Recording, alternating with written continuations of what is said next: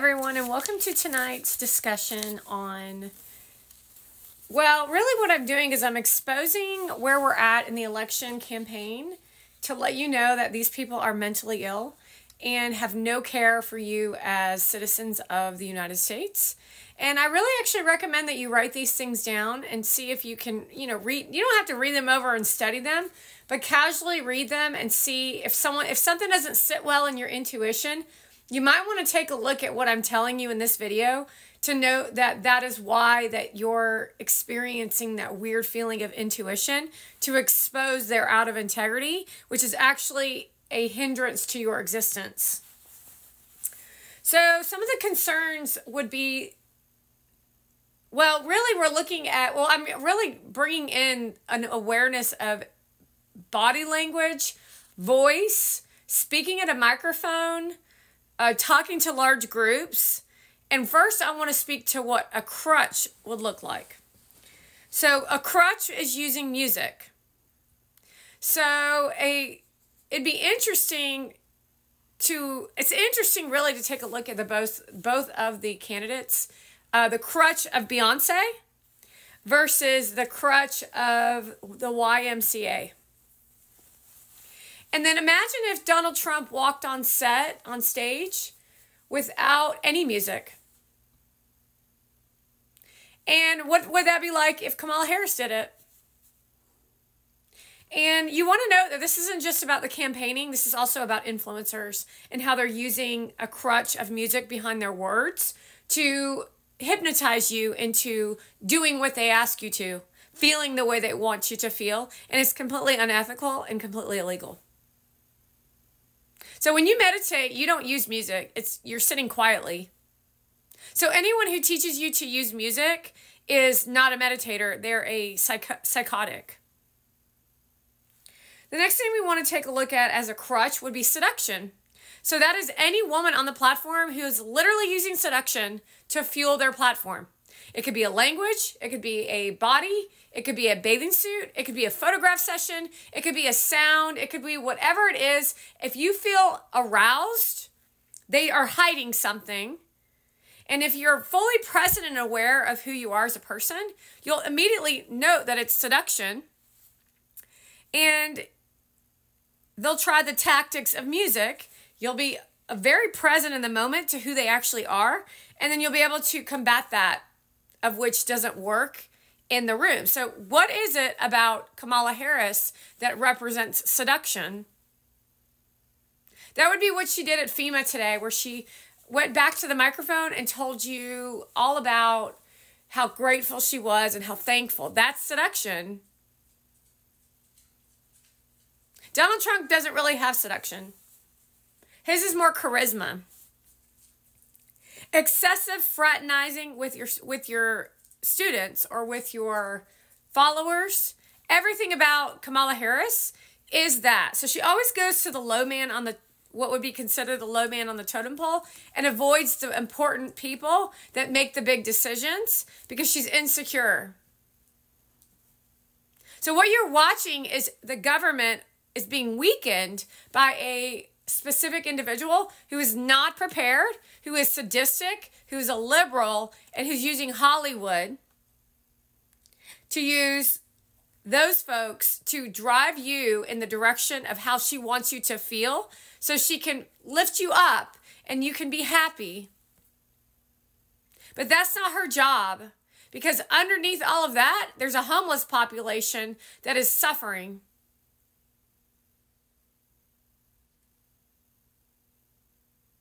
The next thing we want to notice as a crutch would be personality-driven teaching. That would definitely be the aspirations and the dream making and all those nasty conversations around personal feelings.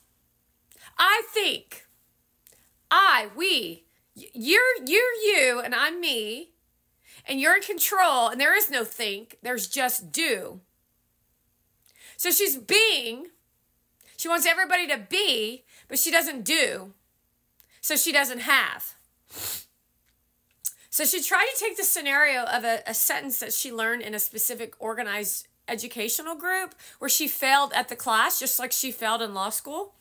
And she rearranged things to not doing or having and created a nostalgia in her mind of being. Then nothing gets accomplished and nothing gets done. And so there is no do and have.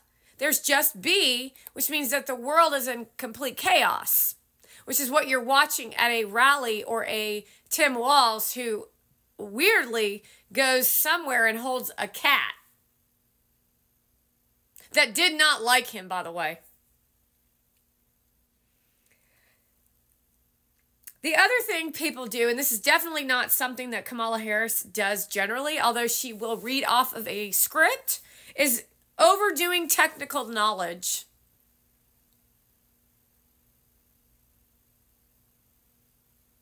That would be somebody who doesn't listen to what the audience is experiencing and just regurgitating their knowledge in their brain. I mean, maybe you've seen it with Kamala Harris. I'm not really sure. I mean, the technical information could be the dream talking. It could be the aspirations and the dreamers. That's bullshit. That's all bullshit. Another crutch would be book knowledge. She lied about wanting to have dinner with Thurgood Marshall. A name dropper, same thing. Being a cheerleader. Thank you. Thank you. Great job, everybody. Great job. We need joy and happiness. That is literally a crutch. Everything I've listed so far is definitely the campaign. This is definitely the campaign of Kamala Harris, is it not? Practicing in the class. So she's not a prepared leader. She's doing work that she should already be accomplished in.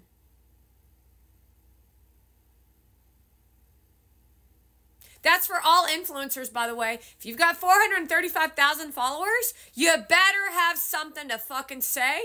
You better be brave enough to stand up against 435,000 people. We don't want to hear joy and happiness. We don't want to hear that you're sweet. And we sure as fuck don't want to watch you in the dark holding hands. Talking too much as a teacher. See, these people can't stay in silence. It's uncomfortable for them because they're hiding shit. And so everything out their mouth is a constant conversation where they can't be quiet. So they don't listen, they're not quiet, and all they do is yap, which is their crutch, which is usually a repetitive talk, a repetitive, continuous conversation of the same shit they talked about the last time they were on live.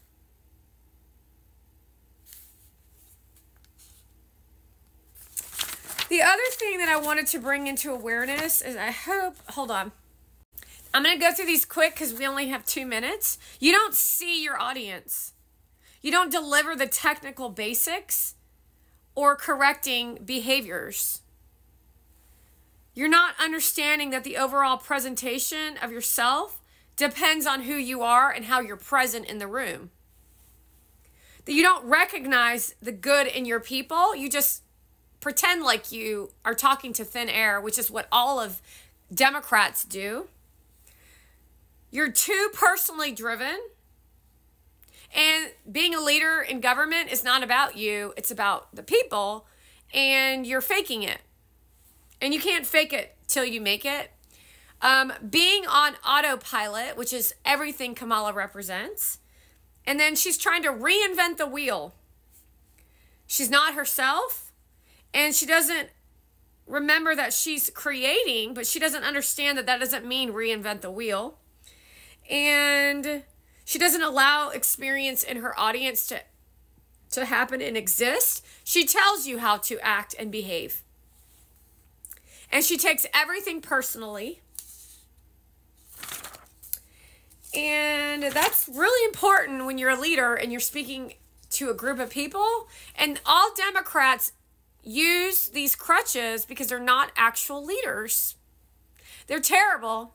They're horror shows, and they all represent influencers and Hollywood as well because they all work off scripts and chat GTP. So that clean eating dinner the other night that Mona Van was parading herself around in used everything that I just said and destroyed her career. Oh, wait, that happened a long time ago. What career?